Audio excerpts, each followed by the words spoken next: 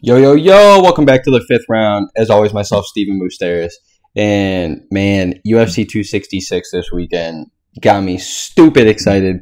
I mean, there's a bunch of returns. If you want to count the return of Dan Hooker, the return of Marlon Moraes, which I'm sure not many people care, but still big return for him. And then huge return for Nick Diaz, clearly. But one of the more fascinating I shouldn't say comebacks, but at least like fights on the card for me is the heavyweight card, second one of the night on the main card, which we see Curtis Blaydes versus Jairzinho Rozenstruik. And man, this one's tough. This one's tough as fuck to pick. I think DraftKings right now has Curtis Blaydes at like a minus 335 favorite. And you got your Jairzinho, I think, at like a plus 260 underdog, which sounds amazing money-wise. Like if you're going to bet on a fight this weekend, it would probably be that one just to hopefully make some money off the underdog. But this is where this is tough, because if we look at Curtis Blaydes, his first fight in 2016 in the UFC, goes up against the monster Francis Ngannou, gets knocked out. Then he goes on a 6-fight win streak all the way from the end of 2016 through 2018, and then runs up against Francis again, gets knocked out again. But then he goes on another 4-fight win streak, and then he loses to Derek Lewis last year, gets knocked out by that vicious uppercut.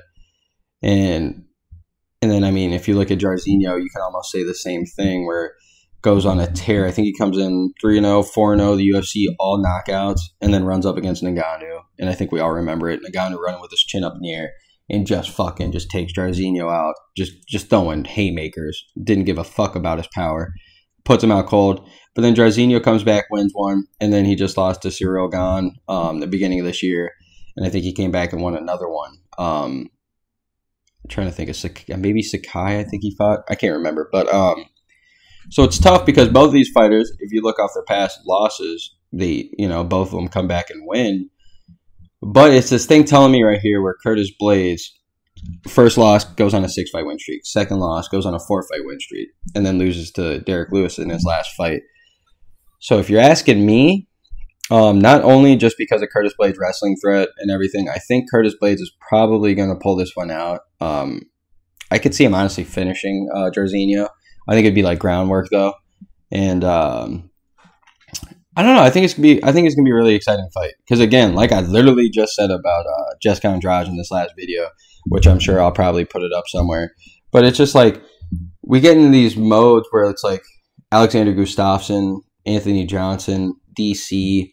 I mean, honestly, Jorge Masvidal, Kobe Covington. You could say so many of these guys, and Curtis Blaydes is that guy in heavyweight where it's like if it wasn't for Stipe, if it wasn't for Francis, it's like that would be the guy.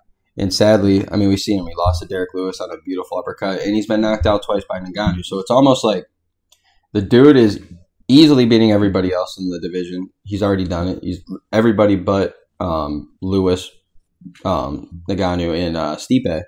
So it's like, I don't know. There's a huge reason why he's a favorite. He's got the wrestling advantage better than anybody has in the heavyweight division. And I don't know, it's just tough, man, because Jairzinho is such a powerhouse and he's so strong and whatnot. I just see more path to victory for a Curtis Blaydes, and I really, really have a tough time seeing him get knocked out again 2 times in a row. Clearly, Jairzinho's got the power to put this man out easily, but it's just I don't know.